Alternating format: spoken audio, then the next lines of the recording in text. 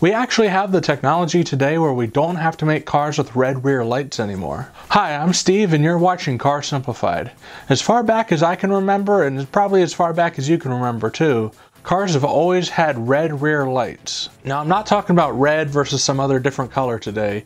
Red has a lot of psychology to it and we can get into that in another video, but today we're talking about red versus no color at all. For decades, cars have used incandescent bulbs like these to light up pretty much anything you can imagine in a car, including anything in the rear lights. Bulbs like this have a filament inside of them and they emit a off-white kind of orangey yellow color. So in order to get red for brake lights or taillights, you would have to pass that light through a red filter.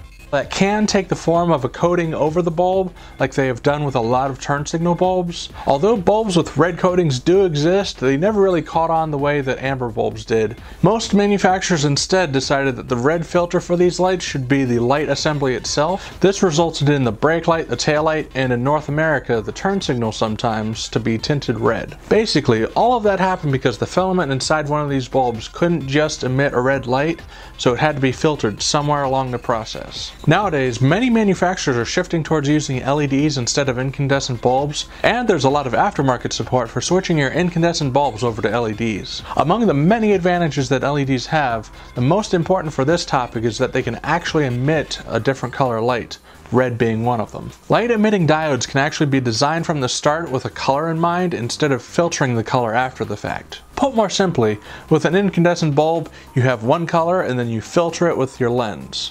Whereas if you have an LED, you have whatever color you want here, and then you have a clear lens. This opens up design possibilities that hardly any manufacturers are taking advantage of. For too long, we've looked at cars with a whole bunch of different colors, having to ignore those red spots in the back. Now, with LED technology, you can have a car that has clear lenses on both the front and the rear. The colors that you find in headlights like clear, chrome, gray, black, those are all pretty neutral colors and they work with any color. You can now design a car with that in the back as well. Though it should be noted in some countries you still have to have a red reflector so that if a headlight shines on it, their light reflecting back is red and you can tell that's the back of the car. But that can be small, further out of the way, and it doesn't always have to be part of the taillight assembly itself either. So that being said, manufacturers, please stop covering your red LEDs with red plastic. You don't have to do that anymore. We have the opportunity now to use the least amount of red that's ever been in the rear light of a car ever since brake lights became standardized as red. Now with LEDs, you can have red only when it's needed. At the very least, give it a try as an option on some sports cars and see how it goes.